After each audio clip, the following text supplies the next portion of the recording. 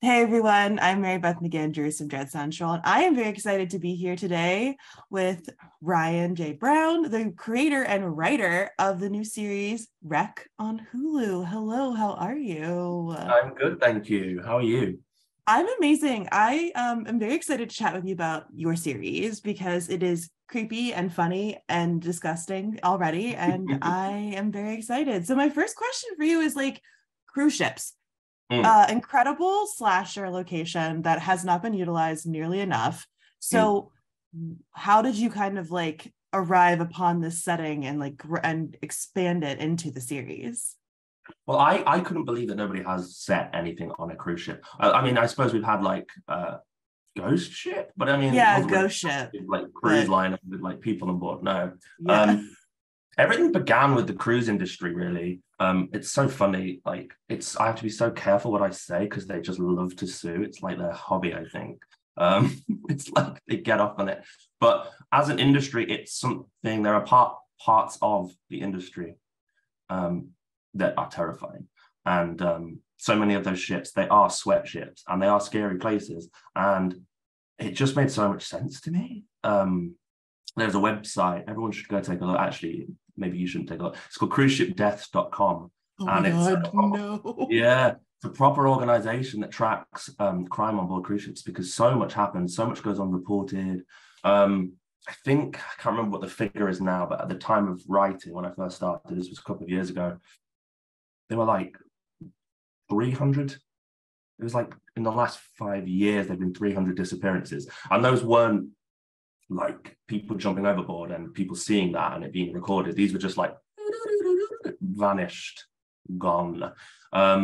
Yeah, crazy. And they do nothing to kind of rectify that. There are these terrible stories out there, and they've had every opportunity to install things that would make it, if someone jumped overboard, they would know immediately, and they just want to save money and they're not interested. So it's just an industry that's really scary to me personally, and it seemed like the perfect location Oh yeah. for Well, it. and it's so funny because I've been getting on TikTok, I've been getting cruise life people who work on Oh, really? cruises talking Oh, about like same. their experiences. And it was so funny watching this after what like obviously very different, but at the same time, like you get those dynamics from what I have experienced just via Mm, TikTok about especially right. like worker interpersonal Mm. relationships and dramas and Oh, cliques yeah. Oh, on yeah. ships, which I thought was so funny because it feels like high school, but with Yeah. adults.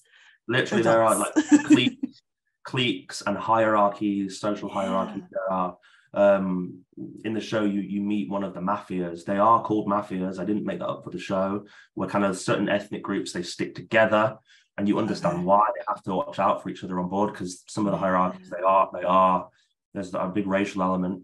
It's all legit, it's all real. And it's like, it's, yeah, there's just so much there. I kind of Wreck is really the tip of the iceberg. I couldn't get everything in there because Yeah. we need like 20 seasons.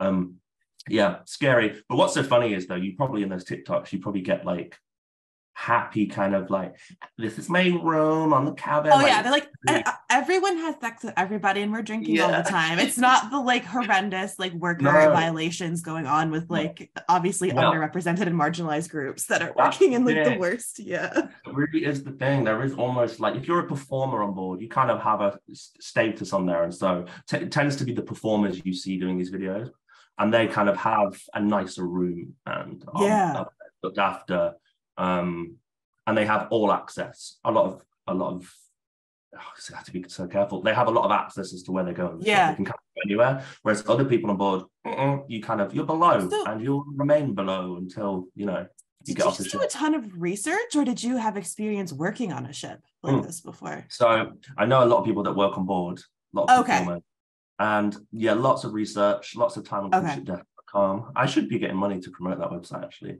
I was gonna Every time say I like say you but cruiseshipdeath.com. Yeah, lots of time on there. There are some yeah, really scary stories out there. yeah. Yeah, I've never worked on one. Thankfully, I Okay. almost did, but yeah, life could have been Wow. very different. I may not be here now. Oh my God. Yeah. We actually But almost filmed on a cruise ship, but it kind of got down to the wire, and we were like, "Look, we need to know. Like, can we?" And then they read the oh, script, Oh no. I'm not sure we sent them all of the scripts, but they kind of quickly realized it wouldn't have been great PR. I think they thought it was going to be kind of a fun, campy summer vacation on board a cruise ship, not kind of about class conflict and kind of exploitation. It's quite funny. So in the end, we had to build the cruise ship, which was fun. Oh, that's wild. Oh my God. Well, I want to hear also about how you picked our slasher mask / costume, because I feel like everyone's talking about the duck, and we see the duck, and it is a great slasher costume, but also it's very terrifying. Those those dead eyes. There's nothing Take the campiness of it and make it truly horrifying. So I wanted to hear kind of how you where you came to the duck. There were some very funny. So we had multiple versions of the duck. Actually, to begin with, it wasn't a duck; it was a porpoise. And there was no way that wouldn't be creepy. It had to still pass as a kind of family mascot, and the porpoise was just one of the worst things I've ever seen. And the duck, there were a lot of iterations of the duck. There were some really scary versions. We found a middle ground, I think, where like he's terrifying. So you could picture him in a theme park or he's so funny. People really love the duck, and actually it's mad because he's really only in the first couple of episodes. He's kind of the first piece of the puzzle.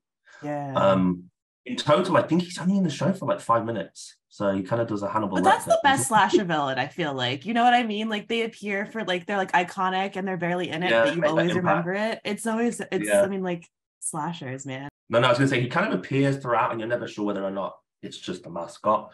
But overall, he's really not in it that often. But people are like, a lot of people in the UK at least, the critics only kind of watch the first episode. And if you did just watch the first, you would assume that maybe this is a show with a duck killing people for 6 episodes straight. So that by the time they get to the end, they're like, oh, okay. It's a show about like dismantling capitalist structures. It's not anything to do with a killer duck, but it's a journey. And I love that. I love that kind of like 1-2, like it's a slasher, it's actually this. I love that because I think that's what horror is so good at, is kind of like giving you that misdirection.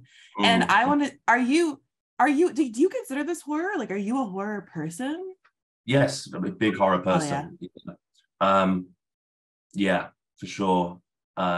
Rex often described as a comedy horror, and I'm more inclined to just call it darkly comic horror. I don't know why. Comedy horror often you feel like big outrageous humor, and I don't think Rex is that. I think it's a little more sensitive and dry probably than sensitive and dry is a horrible description for anything.